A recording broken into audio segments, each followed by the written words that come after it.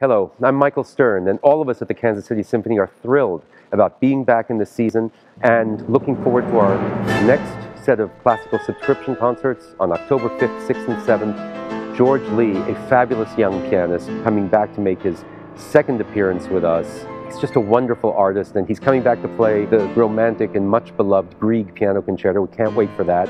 And to close, of course, Beethoven's Seventh Symphony, one of the most cherished pieces in the entire repertoire, for good reason. It's one of Beethoven's masterpieces. Even Wagner said of it that it was the apotheosis of the dance. So infected was he by the excitement of the rhythm inherent in every bar of this piece. It really is something tremendous to experience that piece live, and we can't wait to share it with you here at Helzberg Hall, October 5th, 6th, and 7th.